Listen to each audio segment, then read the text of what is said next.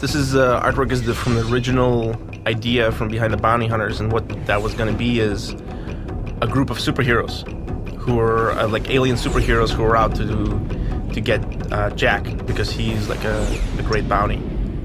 But it never really solidified. I never liked the story because superhero bounty hunters didn't really work, and so I ended up changing it to kind of like alien lion bounty hunters. So this was like a Shogun Warrior style.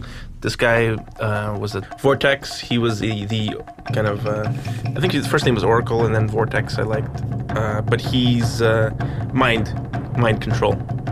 Tarak. He, I forget what I wrote, but he definitely is transportation. That's the way he got around, which was kind of influenced from the Herculoids and from Inhumans, the comic book. So there's like the group, and the little guy, I think she wasn't stretchy. I forget what her power was. But the little guy was like a gymnast. Oh, she's a shapeshifter, that's right. So she became different animals and shapes. And they were all trying to catch Jack. Inshallah. So as you can see, there's like a little sketch where she gets kind of big and she's a spider down the bottom right. The story never clicked enough. And this is some of Dan Crawl's original Gladiator design,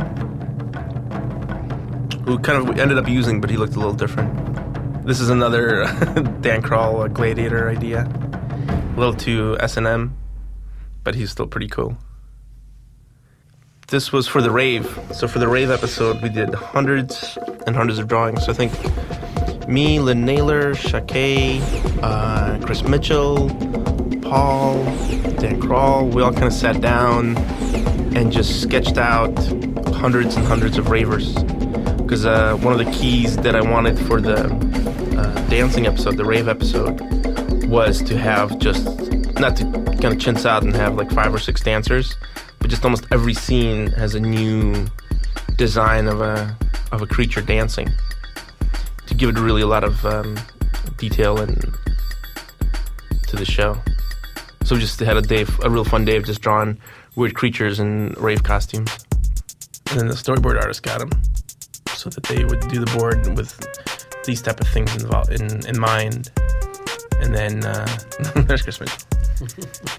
And then they would end up, and then we'd get back to the design department once it goes through production. And they had like 3 weeks or 4 weeks to design all the characters. But there were hundreds of dancers. So yeah, just kind of, and also just almost nail the style that we want to do in it.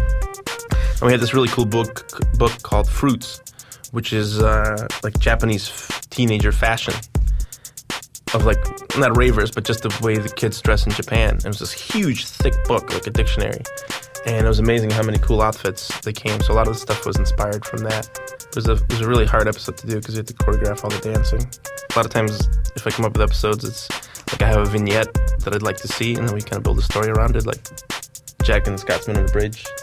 That was the idea. For the rave, it was just Jack in a rave outfit. And then work backwards, yeah. Like, the big Dr. Seuss hat and the pacifier. And the big baggy, real baggy jeans where you could see his boxers.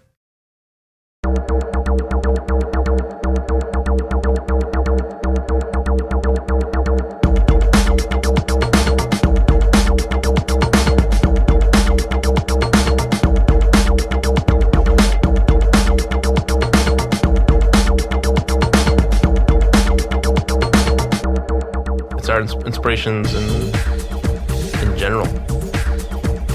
It's kind of like everything that we like. I mean, that was the whole idea behind Jack. It's like I didn't want to be limited to a time like Jack ends up in Greece time, or I wanted the show to go everywhere, so we could do everything from Greeks to feudal Japan to ravers. So just made this weird future city where everything is possible, or future world.